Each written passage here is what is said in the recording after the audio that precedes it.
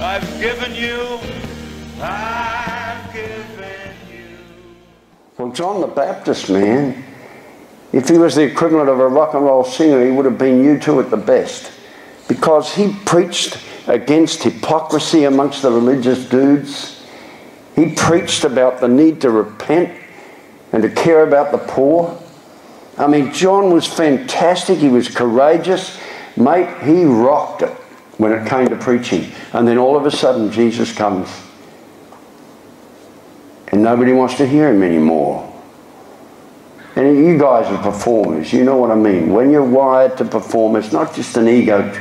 It's not an arrogant thing, but you're wired for it. You want to serve your audience. You want the people listening to you to feel that they've enjoyed what they're getting. And there's stuff there. You know that, Woody. There's a connection thing for people that are performers. What does it do when you completely lose all of that? John the Baptist lost it all. Not only that, and I mean, he intrigued. The very people that put him in jail used to like to hear him. They were so intrigued by him. And they jailed him. And you know the story. There was stuff going on, incestuous relationships going on. That was part of the whole Herodian family. They were full of this stuff. And of course, John the Baptist, mate, you talk about angry songs. He sang an angry song and he got straight in their face about the way they were living.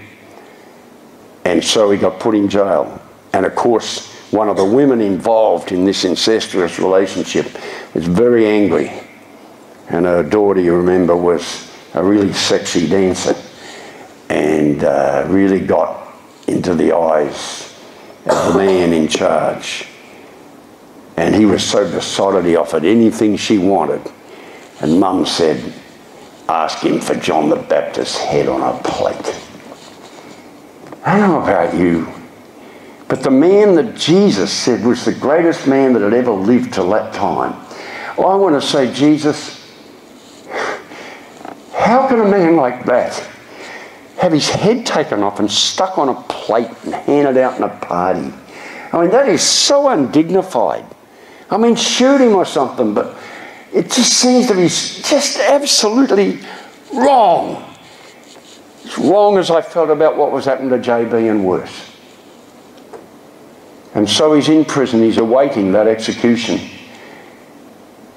And nobody wants to hear him anymore. He's just got a couple of his road crew still hanging around. And he says to him, will you go and talk to Jesus? Maybe I was wrong. Will you go and talk to Jesus? And just ask him, are you really the Messiah? The one I said, behold, the Lamb of God who takes away the sin of the world.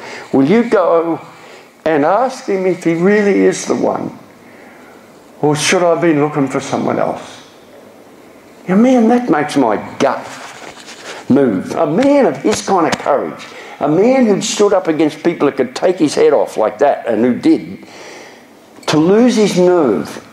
He must have felt so depressed. And when I see my mate committing suicide so depressed, I know that doesn't necessarily mean ungodliness. I think we're past the day when we think if you're a godly person you can't suffer depression. I think we're well past that now. I think we're much more sensible. We understand that. John the Baptist is depressed, as my mate was. Is he the Messiah? And I want to finish this story tonight with this. Jesus actually went away for a bit on his own because he loved his cousin. And he was devastated after John was executed. We hear he went off to be on his own. He was hurting. Why he didn't step in, I don't know. But he was certainly hurting. But just before that was to happen, when the doubts were given, and a couple of the road crew turned up and said, Jesus, our mate John the Baptist is in prison. He's likely to be executed, but he wants to know, did he make a mistake? Are you really the one? Are you the main man? Are you the Son of God? Are you the one that's been sent to save the world? And Jesus said, you go tell John, simply this: go tell John what you've heard me saying and what you've seen me doing. And I tell you folks, if you watch us in the church, if you watched my life for all of it, you'd have enough reason, if you want to be a cynic, to say, well, Smitty, you did this, you did that. If you want to watch the popes, well, I've been reading about the popes in the 1400s, mate, and about Savonarola, who they hung and burnt to a crisp and shed his ashes on the Arno River because he spoke out against popes that were siring children and all sorts of stuff going on. If you want to look at the church, you can find enough reason, if you want to be negative, to give up on it all. If you want to look at the best of the church, like hospitals, that's where hospitals came from in the first centuries.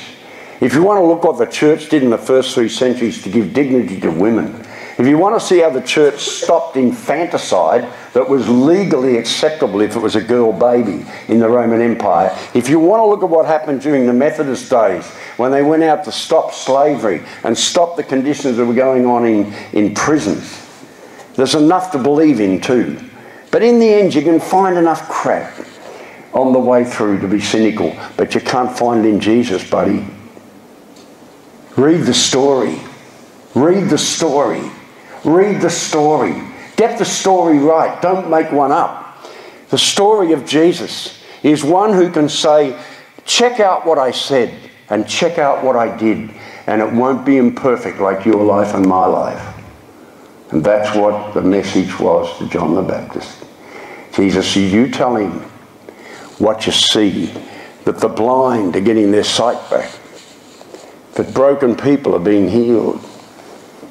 And more than that, you go tell him that the good news of God's love is being preached to the poor. It's no longer to the nice guys sitting in a synagogue in the church. These are the guys. This is the message that goes out to the rock and roll kids at the concerts. This is the message that goes to the headquarters of the Hells Angels. This is a message that goes to homeless people. This is a message that goes to those who are depressed and broken and suffering from mental illness. Go tell him that the good news is preached to the poor, not just to those that have got their stuff together, but to those who haven't. And that's why the story of Jesus has got me and has kept me for so many years with all the failings and weaknesses. I recommend to you tonight the greatest story of all time. The story of one who said to John the Baptist, check out what I do, and check out what I've been saying, and check out who I've been saying it to. If you're not a Christian here tonight, look at the story of Jesus, and you'll find an answer you won't find anyplace else. And if you are a Christian tonight, remember that our calling is to be like him. That's why we went to the outdoors. That's why I went to get involved in rock and roll music and all sorts of stuff like that. Because if I'm going to say I believe the story is that he said, follow me, follow me, follow me. So he's a friend of the outcasts, and I'm going to follow him, then I'm going to be a friend of the outcasts. And while the church can be all singing their happy songs on Sunday morning, the JBs with their Jimi Hendrix dogs have a right to hear the good news. Jesus wants to send us to them. And for those of you that are believers, read the story not just so that you may think how great it was the day you accepted Jesus, how great it was to know that you had your way to heaven, but greater than that, how great it was to feel the power within you to overcome your own weaknesses and failings, to find love where there was doubt and fear before.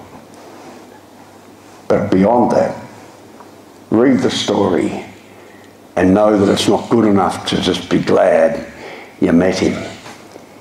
It's only good enough if, having met him, you follow him all the days of your life.